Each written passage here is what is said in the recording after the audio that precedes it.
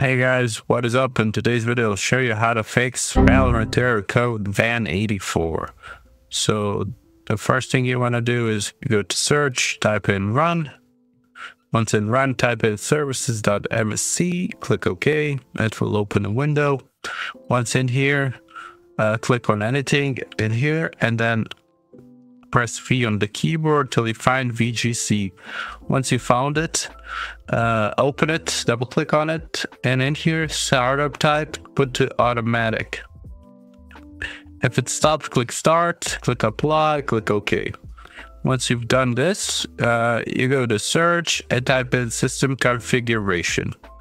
Once in here, go to services, click hide all Microsoft services. And then once in here, again, press V on the keyboard till you find Valorant or VGC and make sure that is enabled. So it has to be ticked, click apply, OK, and it will ask you to restart your system.